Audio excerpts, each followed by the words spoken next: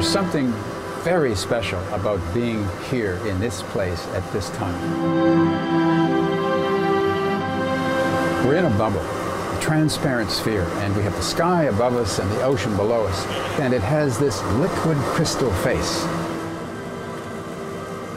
The ocean is alive.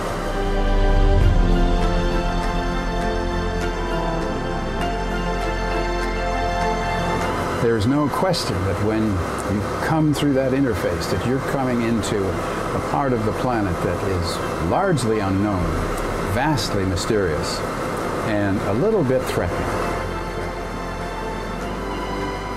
Right here, it's a shipwreck that was put here as an artificial reef.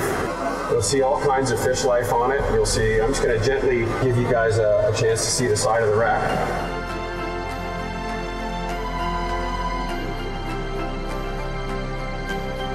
The ocean is the oldest, largest, and least understood physical feature on the surface of this planet. And for most of human history, it's been impossible to dive down and spend time inside her cold, dark, and perilous heart. But within my lifetime, all of that has changed.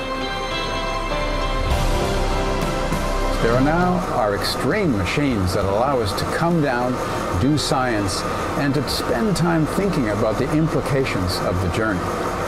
But it's in a machine like this, with invisible walls, that you get a sense of cosmic oneness with the ocean and the human family. She is in our tears, she is in our bloodstream, she is in our heart, and she's in our future.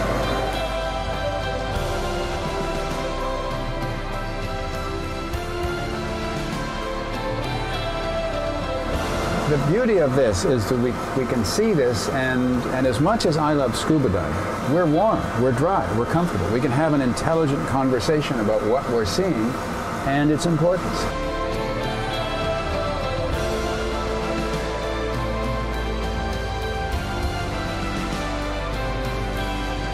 Here we're going over the wall here, guys. Look at it. I mean, this degree of intimacy, the sub, because of the window, the sub basically disappears, and we're down here, in a sense, psychologically stark naked, looking at this stuff, and you don't get a sense of scale. All you see is this immensity. It is beyond immense. It is cosmic.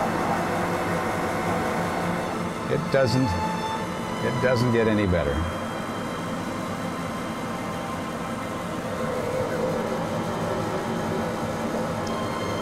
That's a beautiful sight, Patrick. Okay, guys, we're going to leave the bottom now. We're going to head up to the surface. Surface Triton 7. I'm directly offshore from the wreck and requesting clearance to surface.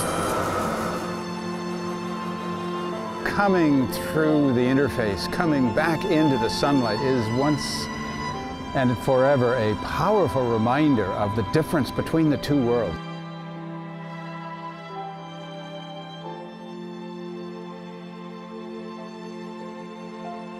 What's so extraordinary about this experience, this Triton view of the ocean, is that you're no longer in a machine.